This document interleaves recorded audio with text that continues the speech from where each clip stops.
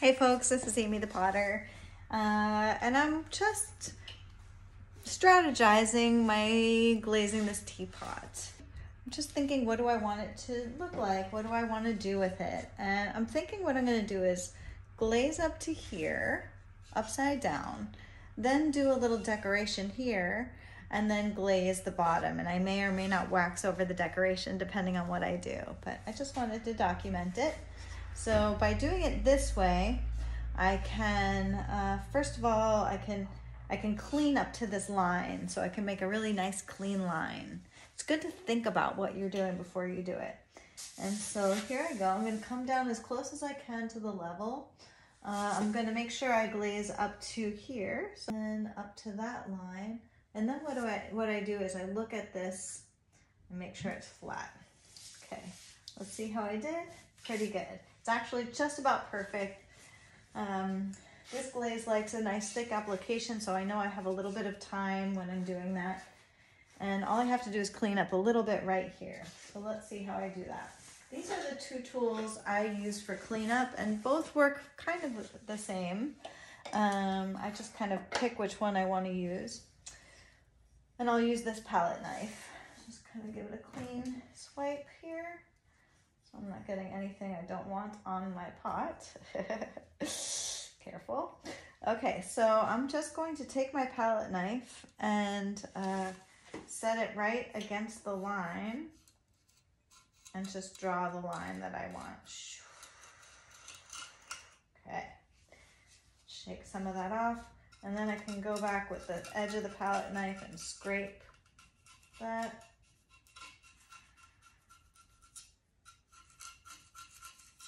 Okay, and get most of that just right back into the glaze. Okay, so let's see how that looks.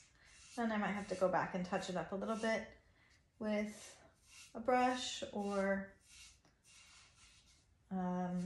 bulb syringe. Also gonna take this stuff out that's just sitting in there, doing nobody any good. The inside has already been glazed. Now, one nice thing that I can do, this is just the very beginning of me working with this glaze, is I can have just a little bit of water that's just dedicated for this glaze only. So now whenever I'm rehydrating this glaze, because I will need to add some water to it at some point, I can just use that water. Okay, let me clean that all up, and then we'll touch up whatever I need to touch up. Okay. Tipping it away. Okay. That got a little bit thick right there. Just draw that up. Okay. That's pretty good. Kind of visualizing polka dots and my decoration going between that spot right there. So I'm cleaning that up right now.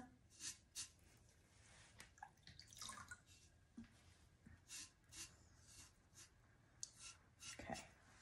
Periwinkle, cream, mint green, and raspberry. I think that that's going to be a good combination. So I'm going to start here. This is something I've never done before. Okay. So let's start with cream.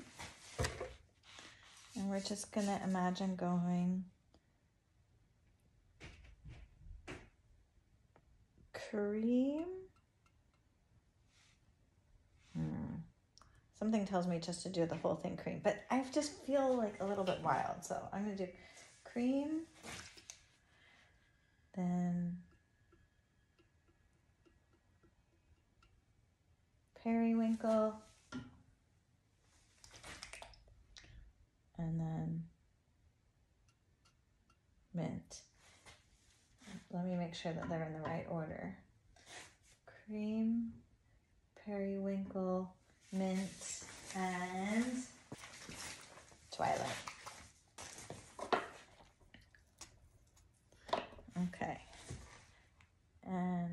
twilight. Again.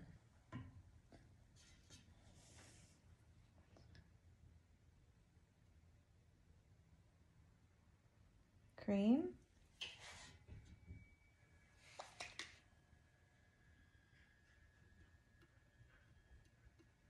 Periwinkle.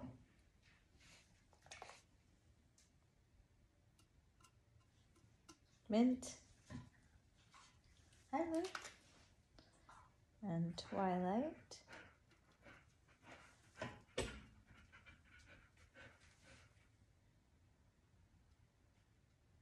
Cream.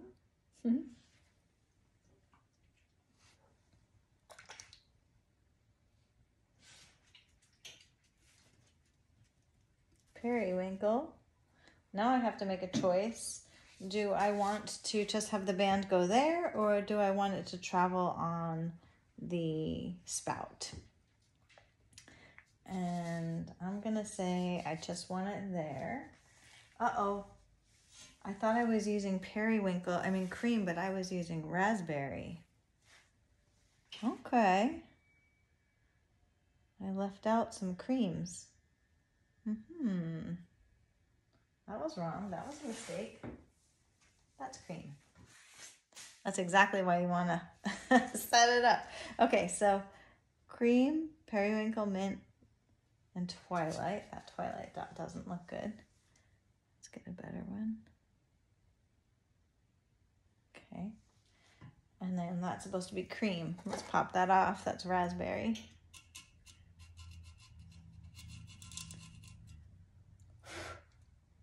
Amazing that you can catch those things. And I'm gonna just stick that in here because I have this like little place that I need to patch right there. Add a little water. A little glaze grafting, call that. I call it. Okay. Okay, and then one more right here, raspberry. Let's graft that one in there too. Perfect. It's like when the mistake is actually supportive. A little bit of water. I don't know if you can see what I'm doing, but I'm patching this little area that missed some glaze. Okay, now let's clean off these mistake spots that were supposed to be cream.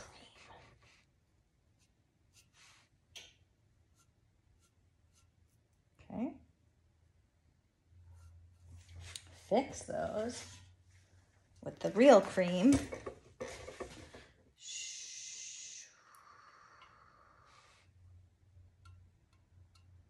Okay. That was lucky. And I think that we decided, here, wait, I also want to, it's like a little labor intensive, but I want them to be kind of perfect, which is funny because I'm so not a perfectionist, but I don't like it. If there's something that bothers you about your pot, that means change it, you know? This one was the periwinkle, and I just didn't, oh no, the twilight. I didn't like how it looked, that dot. It's a teapot. You might as well make them like, you know, as good as you can. Okay. Get this order reestablished here. Okay.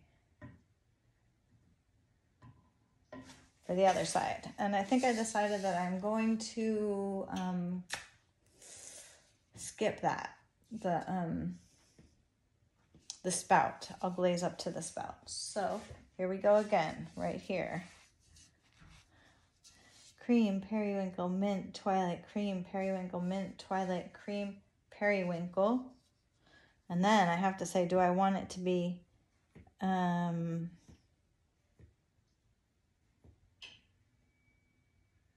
symmetrical or not? I'm just going to say not. I'm going to do it like, oh, here, wait, let's fix this. This is another one of these little areas that needs fixing. Make sure that's the right glaze. Raspberry, yes. Get a little bit in there. Okay. This is why teapots cost so much. It's at least some of them. Okay, so we're just going back to cream here. Cream.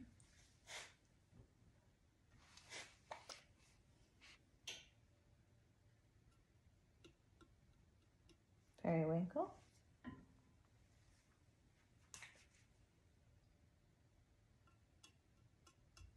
Mint.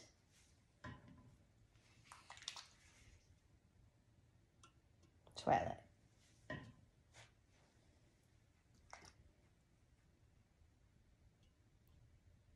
Cream.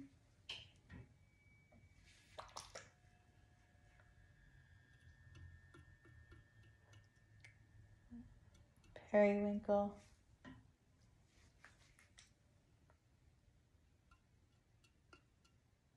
Mint.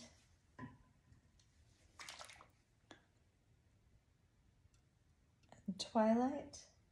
The cool thing about these colors are this is a set that I developed, and the last one is cream. I hadn't even thought about that until right now, but these are all a set of glazes. All four of these, cream, periwinkle, mint, and twilight, are a set of glazes that I developed from one of my base glazes. So they're new and I'm really proud of them. So how fun that I'm using them all on this. I honestly didn't think about it. Okay, so we have cream, periwinkle, mint, twilight, cream. We're gonna try to sneak under this handle here and see if we can keep it consistent.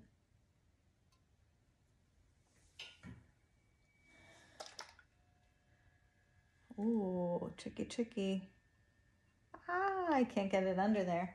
So let's do something else. Oh, like, here we're on periwinkle here. I can just use a brush.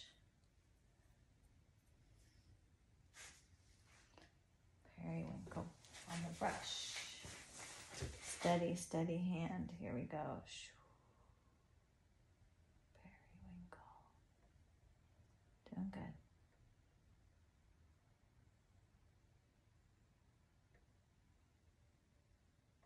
And then we're just going to do mint, and that's going to be it. So that one is here. Stay there. Here comes mint. Tricky, tricky. Okay, I'm going to put just a little bit of mint onto that brush. Perfect. Okay, mint. Ah, a little bit wet. Okay, shoot.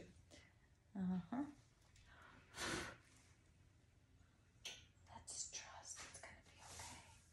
Dry off the brush. Let's see here. Clean up that area.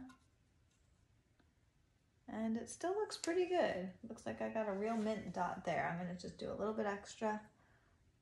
Notice how I move away from being right over that bucket. Okay, here we go. Gotta be kind of quick because this glaze is easily dries. There we go. Mint. Wow, Amy, good job. Okay. So now the next thing is to let these dry and then wax over them and then glaze the bottom, which I will probably do also in the raspberry. So that's fun. I'm also gonna do the lid the same way. So here we go. Cream.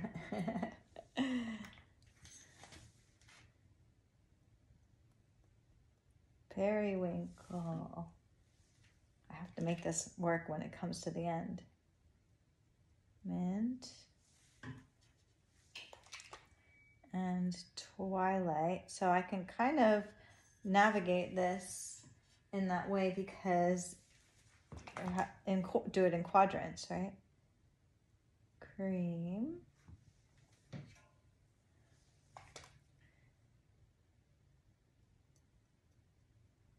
Periwinkle.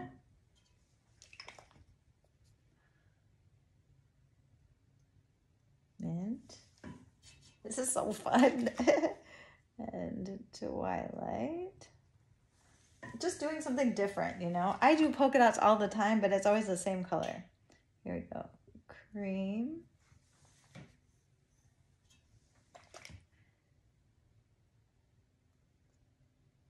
Periwinkle.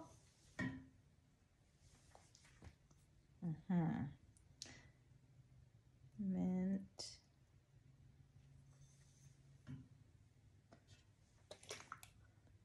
Twilight. twilight, getting close here, and then cream. I'm making my dots are getting smaller. Cream. Whoopsie.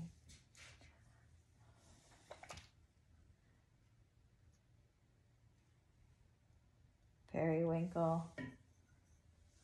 2 in there. And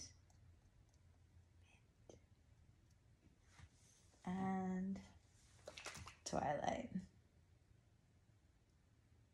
See, if I was more of a perfectionist, I would have like mapped that out a little bit so it wouldn't look so kindergarten, but hey, there's a little bit of kindergarten in every artist, right? Okay, yay, I think it's gonna be really fun. So I have to wax both of those. All right, so let's wax over these dots. I don't always wax everything. It just depends. And these I will wax. So, centered. Stabilizing myself, exhaling. Just watching my line. And I'll do that in both directions. So, wait a minute.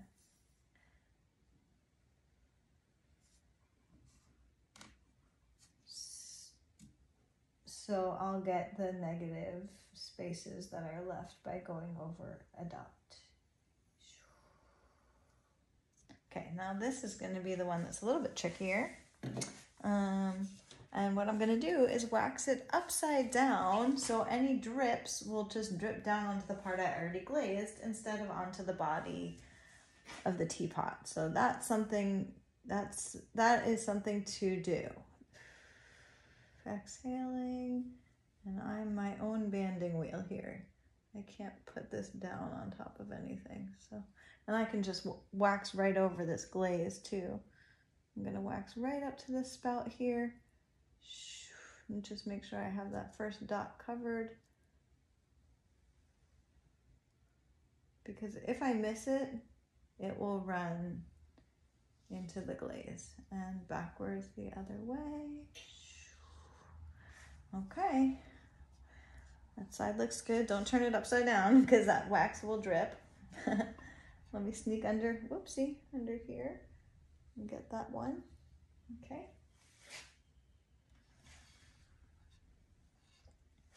And now I have to move this in my hand.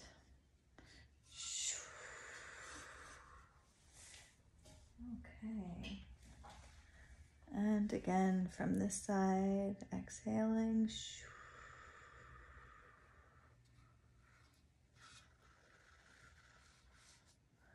And being a little bit careful around the spout here. Not sure what that is, but sometimes it's just clear glaze and it wouldn't matter. Okay, so let me see here. And getting this just right up to the spout, exhaling, picking up my line, just right to the spout, and I'll curl down, and there. Okay, and then reverse over the dots, just to catch the negative space, and pop the wax bubbles. Okay, now let me take a good look at it. Okay, and make sure I got under there. Okay, and brush away some of this excess wax.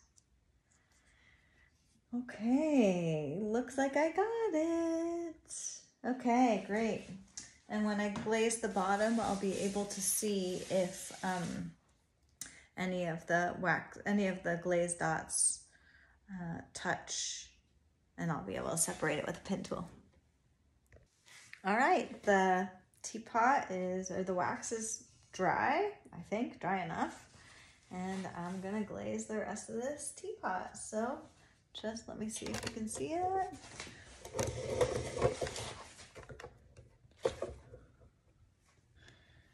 exhaling. I'm gonna get the whole spout and out. Shake it out. Okay. This is a little bit of a chunky glaze. Let me find my, and try to get some of that glaze to go right back in the bucket.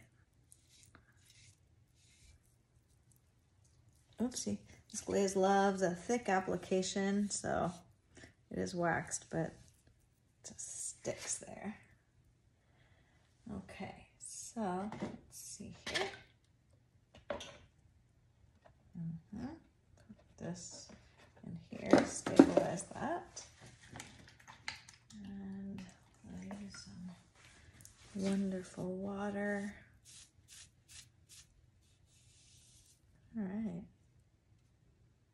Just getting into the little areas here, and then I'll go back with the sponge. It's always good to have a little bit of method and a little bit of kind of intuition in the moment. At least for me, that's how I like to work. Some combination of I know exactly what I'm doing and I have no idea what I'm doing. All right.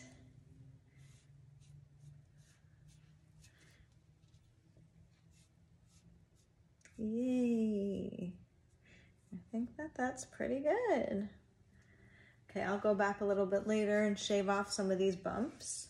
But for now, let's go ahead and dip this. I can hang on to this part because this is all waxed. So I'm just gonna go in and out and then clean out that hole. One little tip, little trick would be to just put a little water in that hole before I glaze it. And that little bit of water will help that area not absorb as much glaze. So let's go this way. 1, 2,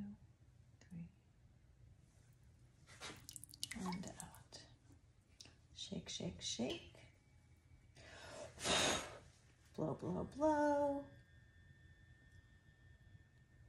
Touch, touch, touch. Nothing scary in this glaze. I don't feel comfortable working with gloves on. I know some people prefer it. Maybe I should.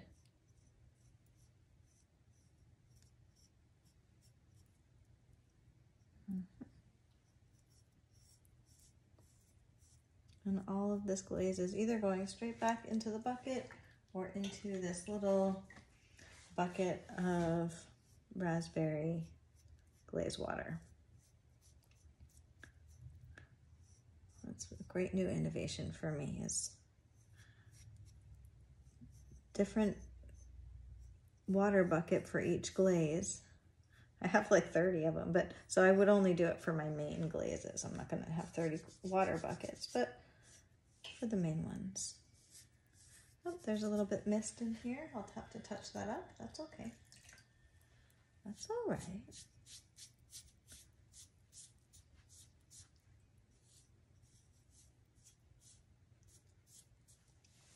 Let's do that. Here we go. A little thick stuff right there. It's like a cleaning project at the same time as a fixing project. Isn't that cool? Oh, and then we have to poke the hole again. I forgot about the hole, but it's totally gone. So much for it not absorbing the glaze. Guess I didn't use enough water. So let's see what we have here. This will work like a charm. Porcupine quill or pin tool would be fine too. This is just what I came upon first. And that's that, you know, combination of I don't know what I'm doing and I know exactly what I'm doing. Oh, here's a porcupine quill. I could use that. Okay, so just a little bit more touching up here. There we go. Okay, look it over. It's easy to not look it over. All right, and I'll just put this on the side so I can just take one more look at it, make sure it's dry enough to sit down. So I can take one more look at it when I clean everything up. I like it to dry a little bit. All right.